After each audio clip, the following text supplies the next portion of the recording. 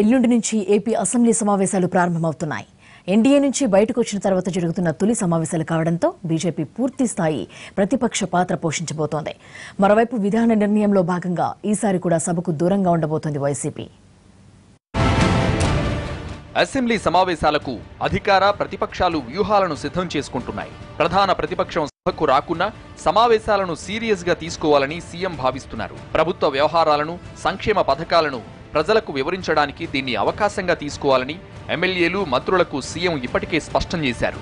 ముఖ్యంగా 1500 రోజుల్లో ప్రభుత్వం చేపట్టిన అభివృద్ధి, సంక్షేమ కార్యక్రమాలను హైలైట్ చేసే ఆలోచనతో ఉంది అధికార పార్టీ.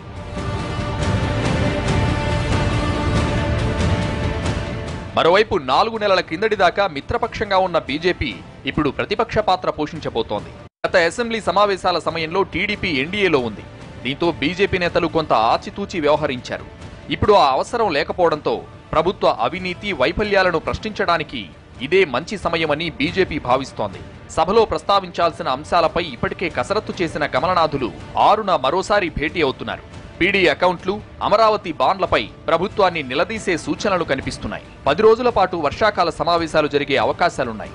ప్రధాన ప్రతిపక్షం వైసీపీ సభకు రాదు కాబట్టి వాళ్ల సమయాన్ని కూడా తమకే కేటాయించాలని బీజేపీ నేతలు కోరుతున్నారు.